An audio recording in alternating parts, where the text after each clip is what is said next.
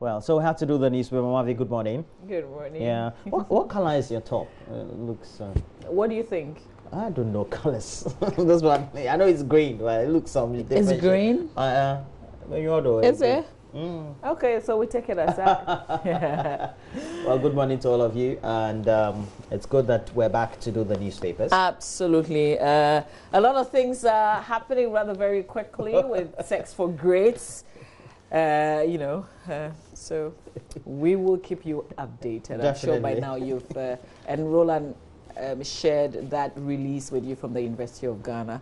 But there's also some updates that we'll have to give you, because on PM Express we had some great women speak on the subject, but also a woman who is central to the investigations also speaking on PM Express will bring you up to speed with what is latest in terms of how the University of Ghana is reacting to the documentary produced by the BBC, Sex for Grades. And in that interaction too, we have Professor Yanka. Professor Kwesi Yanka is a Deputy Minister of Education, also in charge of tertiary institutions. So he's a Minister of States. Okay, Minister of States.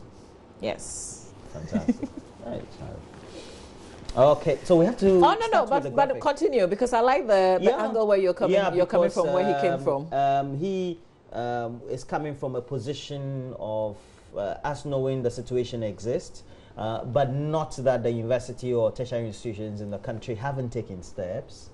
But also the feature by the BBC or the documentary is just a continuation of the denigration of the African continent generally, and that also, he says, is another setback in lieu of all the things that have been done so far, which in one part I agree with him, but also we should have make sure that we circulated the policy adequately for everybody to get to know, even though it's there. It's been there apparently from 2010. Yeah. All right. So if the students don't know, on one part it's their fault, and on the part of the administrators too, it's also their fault for the students. There's a bigger issue of even if you know what the guidelines are and you report what happens, because after listening to the student, Nancy Amefajiradosi was on campus, as well as Maxwell Agbagba.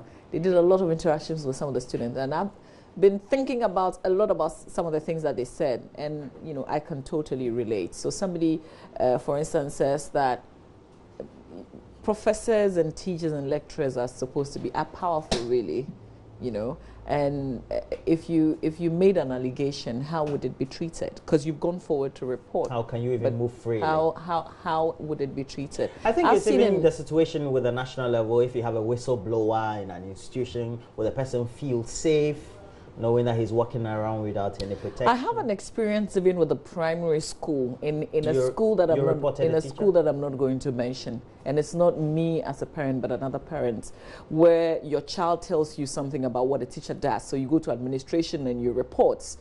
What tend to happen, and in this particular case, that teacher tells other teachers about it, and then they say, as for Roland's child, he's like a troubled child, so don't go there. So they kind of like eliminate your child simply because the child spoke out. Ostracized. And then they tell even teachers who are higher, so that your child goes to either class 1 or grade 1 or whatever it is, and all the teachers already have isolated him, and they say this guy is a no-go area, that kind of thing. So it could have some implications even in the future. So people think about a lot of things before they step forward. You know what I mean? I agree. Yeah. And then going by the explanations you're giving. So let's do the newspapers. Let's see the other angles in the newspapers. I would do the Daily Graphic, the Ghanaian Times, the Finder, and the Daily Statesman. So the Daily Graphic newspaper, front page. Government releases 88 million Ghana cedis. It covers first semester of second-year senior high school students. There's a picture of Professor Kwesi Opoku-Amankwa, Director General of the Ghana Education Service, says the government has released 88,000, well, it's over 88 for disbursement to all public senior high schools for the implementation of the free senior high school program from the 2019-2020 academic year. The amount will, however, cover only second-year students for the first semester. Director General of the Ghana Education Service made this known in an interview with the Daily Graphic yesterday. He said already over 61,000 had been released for the upkeep of third-year students, I guess for the first semester. Okay. Also on the front page, 3 million Ghana cedis business pitch launched will unearth potential of students. There's Dr. Mohammed Ibrahim Awal, Minister of Business Development.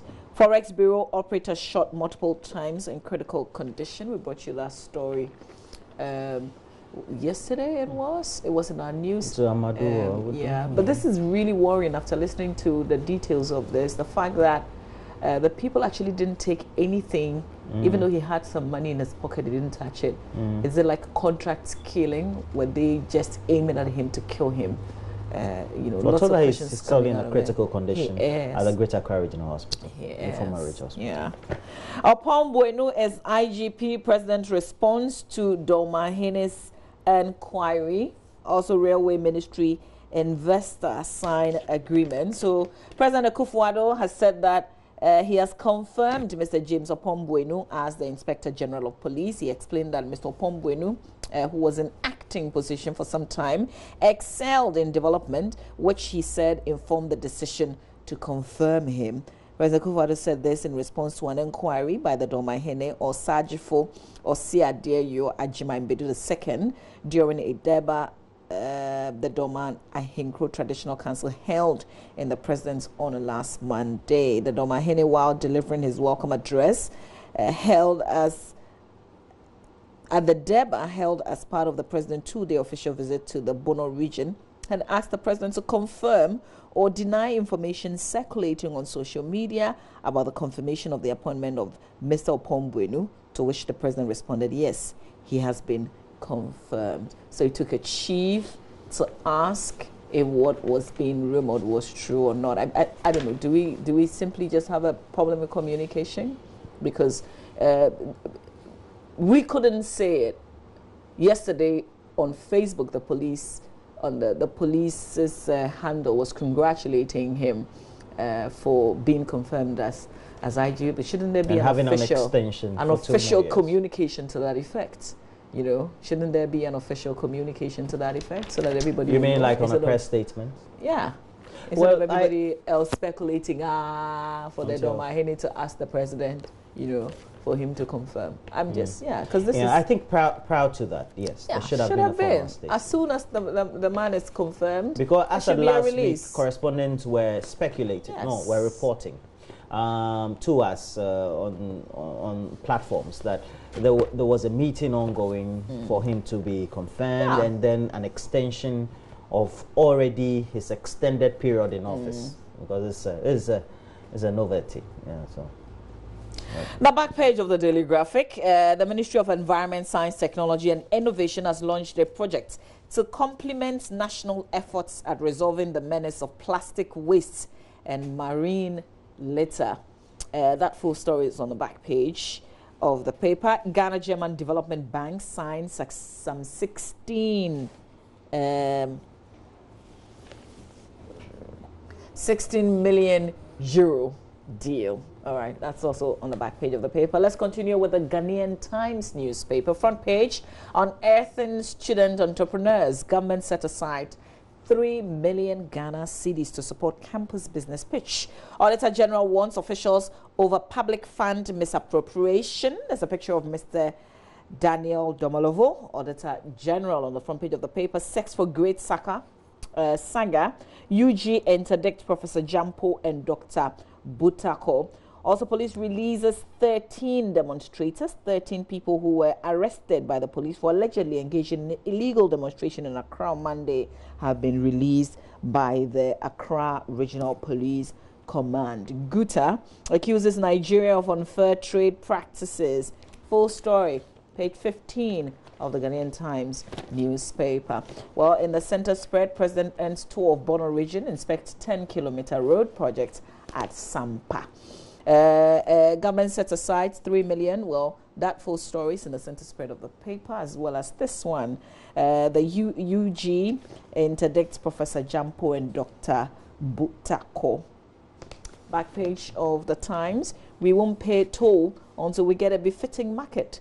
Klo Agogo traders, their assembly. So traders at the Klo Agogo market in the Yellow Krobo municipality in the Eastern region have decided not to pay market toll to the assembly effective Tuesday, accusing the assembly of failure to improve upon the market as well as sanitation issues. The traders, with the support of their chiefs, have also vowed to resist any forceful attempt by the assembly to collect revenue from the market women until the market was properly reconstructed. Now, that's what happens if you fail to do your part of the bargain. The people would rise against you, and there's nothing that you can do, especially when they have the support of the chiefs. You better fix the market so that they can resume paying their toll. NGO builds 4 chips compounds with ancillary facilities for farming communities in Thai. Another story on the back page of the paper. You know, we absolutely don't encourage people to go against the law, but when the people themselves feel that you're not doing what you're supposed to do, even though they are honoring their parts, you know, it will come a time when it will be impossible for you to do your work. Yeah. You will be powerless, even though you've got authority. And it's the same thing that happens at the national level. We've seen protests. We went to Fix Lekma now, and they had protested, a section of the community who were mostly affected. And then we've seen others. There was one we went to at Ablekuma, and many other related areas. Oh, we've seen in Takwa where they blocked roads. Exactly. Even currently, there are many pages I have cited on WhatsApp in which there are communities that are trying to mass up to protest over some of the basic of the things. They may be expensive to construct, but at the end of the day, those are some responsibilities of the state. And once the state doesn't seem to be meeting its own responsibilities to its citizens, it becomes a bone of contention. Yeah. And the surest way they think they have to draw your attention to what you need to do for them is also by protesting. Because it looks like governments in the Fourth Republic know about agitations before they act. Oh, yeah. I believe foremostly that there needs to be the line of communication where they can reach and dialogue. Yeah. And then you give them timelines. Those timelines need to be met. Even if you're not fixing the problems, you should explain to me what you're doing and why I am not seeing results now. You should tell me what's in the pipeline. Don't they say pipeline, that pipeline that we never see? You should tell me what's in the pipeline. And then the ones that get far advanced. The plans being far advanced. Let's do the Finder newspaper, front page of the Finder. 3 million Ghana cedis fund launched to boost entrepreneurship among tertiary institutions or students. President Akufo-Addo deserves a second term, according to the Sampa chief. And again, when I read headlines like this, then I begin to ask myself, I thought we drew a line that chiefs shouldn't cross. 2 Legon lecturers suspended over sexual harassment accusation. CPP promises free tertiary education for all Ghanaians. All right, this is a curious case. It's on page 5. Free for all tertiary. So let me read a bit of it. It says the next government of the Convention People's Party will work hard to make sure that education from the basic to the tertiary level is made free for all Ghanaians. Mr. James Kwamina Bonfe Jr., which party? Acting General Secretary of the party, has said. He said the CPP would focus on building a solid human resource base that would be sensitive, responsible, and responsive enough to contribute significantly to the sustainable development of the country. Have you done free SHS? No. You're asking who? Have you done the graphic? The graphic says government has now released to cover the first semester of second year students. Yes, this is only second year because they say they released a little over 60. No, we don't understand. No, I just want him to avert his mind to the fact that what is involved, the cost that is involved in this. Because even the releases don't come on time, so he should hasten slowly. Yeah. Well, I mean, I'm not sure. You know, and then tertiary institutions were up to which level? Only public. This is basic to tertiary. Which one don't you understand? Free for all. In tertiary institutions, you just private have to, or both public and private. It couldn't be private. it could only be public. Okay. Yeah, I'm thinking it could only be public. You don't have control over the private universities. No, but And they're also Ghanaian citizens. Yes, and if they can have access, due to the inability of the public to provide them space to study or give them admission opportunities, then it also means that they also deserve, because we all pay taxes. It's obviously more expensive to do that because they are more expensive. Well, so the equivalent that you use in subsidizing the public, you can give it to the private. So I'll choose to go to SHS and then I'll pay and the let rest. CPP pay for me. Oh no. Yeah, so they'll still give you the equivalent that is used. Oh, as then a you subsidy. top up. Yeah. Then you top up. Okay. It should be Let's fair do enough. the Daily Statesman newspaper, front page of the CPP statement. That's the government. last paper for me. Roland will do the rest. Open up professional legal training in Ghana. That's the hashtag. Is on the front page of the Daily Statesman newspaper. Springfield start drilling in West Cape, 3 points. Well, there's some information that we're getting on this professional legal training in Ghana. Some reforms that government is seeking to do. But I won't let anything out. I'll just say stay tuned, listen and watch PM Express later this evening. Fantastic. Yeah. Caring for the people. Action Aid endorses Akufo-Addo's pro-poor policies. That's the Daily Statesman newspaper. Okay, let me do the Ghanaian Observer as the first paper. The Ghanaian Observer has a story. Sex for Great Scandal. UG interdicts Professor Jampo Butako. Down there we have Amidou Dare's Parliament over interference. And I'll let you in on what the latest epistle from the stables of Martin Amidou, Special Prosecutor, is. And the issues he's raising in that letter. Minister fights for Akufo-Addo's second term bid. Okay, let's go to the Daily Guide. The Daily Guide has on the front page, motor riders gunned down man on Kanda Highway, and the victim is Abdul Kadiri Mohammed. We're told that he's currently in a critical condition at the Greater Accra Regional Hospital. Brought you that story as well. Deal with mass failure of law students. Nana tells Chief Justice, and the Chief Justice of Akufo is also pictured there, as well as the President. Ghost forces school shut down. NCA hit Supreme Court again. And what is it about? Ongoing trial. It's a case involving 4 former board members of the National Communications Authority, including the MD or Director General at the time. That would be, William Tete Tevi. Okay. So we have on the back page, appear on Europe Scouting Mission, which appear, not Stephen appear, Kwesi appear. Good morning to you, Mr. Kwesi appear. Scouting he's still our coach, No, he's scouting Europe. No, but he's still our manager, right? Yeah, he's still our manager. All right. We didn't fire him after. Okay. All right. And Benedict also after AFCON. After AFCON. We should have fired him. Even well, we are not Egypt, are we? We didn't dissolve anything. And apparently the Normalization Committee is set to postpone FA elections, according to the Daily Guide Sports. We'll ask Benedict also how true this is. We hear it. And then FA investigate Jordan attackers, and some things were thrown at Jordan Ayew when they secured a 2-1 win in London. Crystal Palace returned and they won. Let's go to the Daily Dispatch. On the front page of the Daily Dispatch newspaper, we have analysis of 200 constituencies, part 4, Ododo NDC's Neil Lante Van der Poy, likely to beat MPP's Neil Lante. Again, we're talking Neil Lante Bannerman and Neil Lante Van der Poy. Look, you get to find that most of their relatives. The MPP and NDC candidates are always from all of that constituency over the last 4 elections or so. Dr. Evans Amfum celebrates 100 years. Housing conditions in Ashanti, Volta, and former Bono regions. All the statistics available for you in the Daily Dispatch. And I paid part of $2,800 loan in kind. A woman is telling a court where in Nigeria. No, say that again.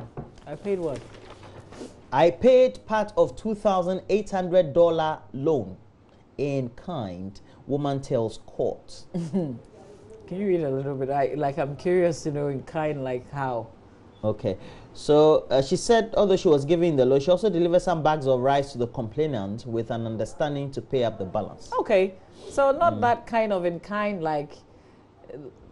And so she said, besides, the defendant informed the court that even before she was given the loan by the complainant, she had to pay him in kind on 3 different occasions in a hotel. Is that part of the story? Yeah, it's part of what okay, because it's just your mischief.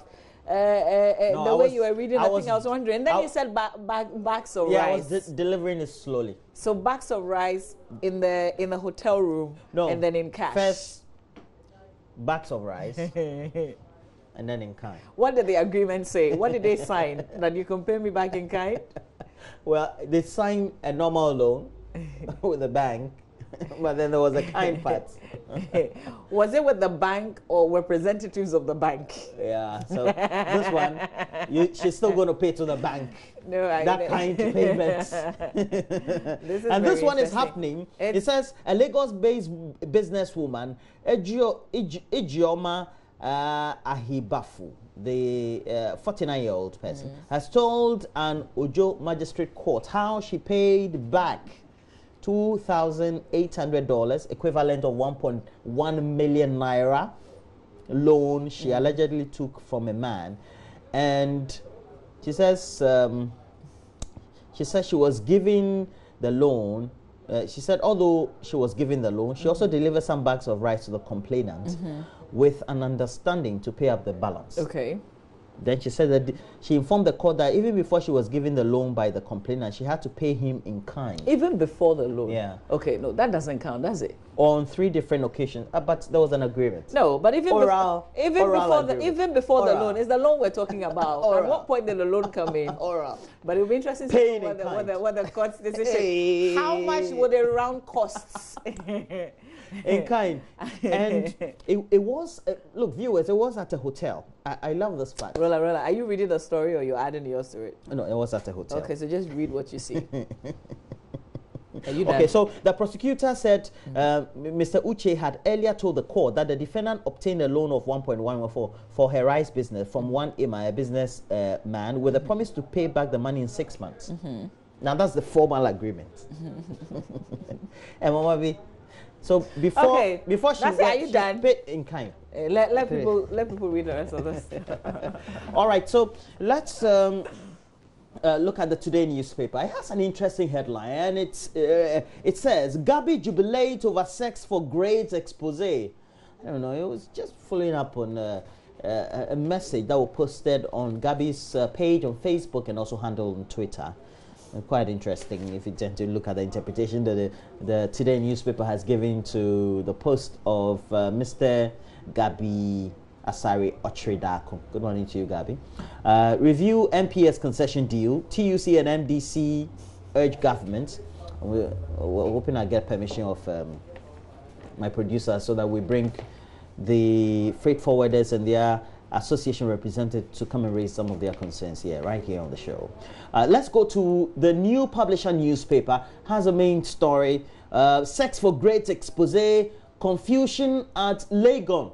And in Ghana, when we say Legon, we're talking about the Premier University. The New Publisher should be on the screens. It's going to be on the screen. So the New Publisher says, sex for grades expose, confusion at Legon. In Ghana, when we say Legon, we mean the University of Ghana. We know. Let's do myjoyonline.com before we cross over for sports.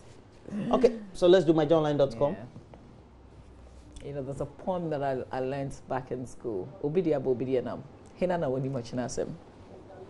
Edin a medeni obidiaba. Is that what you're reading on Let's do myjoyonline.com. Court acquits Dr. Obeng for the Accra Circuit Court. On Tuesday, acquitted Dr. Dominic Kwame Obeng Ando, the proprietor of the Obemfo Hospital located at Waja in Accra. Is that the end of all the allegations and finger pointing? Sex for grades accused lecturers breached our code of ethics, according to the University of Ghana. On the face of the evidence contained in the BBC documentary, accusing 2 of its lecturers of sexual harassment, the tutors breached university policy. Well, later this morning, we will hear from the chairperson of the Committee of Anti-Sexual Harassment Committee of the University of Ghana, who spoke on PM Express last night. Still on our page, there's a video, 1v1D project abandoned in Savlugu after sword cutting. One village, one dam. Ghana needs national anti-sexual harassment policy, according to human rights lawyer and activist Francis Sosu. Committee investigating sex for grades invites past students to testify. So this turning to be more like Me Too, you know. Yeah. Yeah. I think it should turn into Me Too. Sometimes we need the headlines in this regard. Italy reduces size of parliament to save €1 billion euro in a decade. And when I first heard the story yesterday, I was thinking, oh my God, are we watching and learning, or we're just observing? What did you say again? In Ghana? Nothing. Africa? Sub-Saharan Africa? Sex for Grades documentary bad for higher education in Africa, according to Professor Yanka. 11 Fumbisi Senior High School girls collapsed after strange events. School closed down. We'll speak to our colleague, Albert. Sorry, because this is, you know, the whole story about this is very strange. They said the girls act in a certain way, in a very strange way. Some said they saw ghosts, somebody pulling them, you know, very mysterious things coming out of the school. We'll get in touch with Albert, sorry, to get a better understanding of what's been happening in the senior high school. This is where we have to end the review. We'll bring you sports in a bit, but a very good morning to Mr. Alexander Kwekuobing. I hope that you're doing well, sir. Yeah. Yeah, that's DSP Obing. Yes.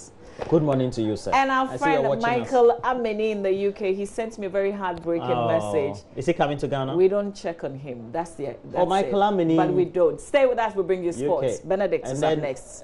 Roland, it's okay. It's okay. I've done one dedication.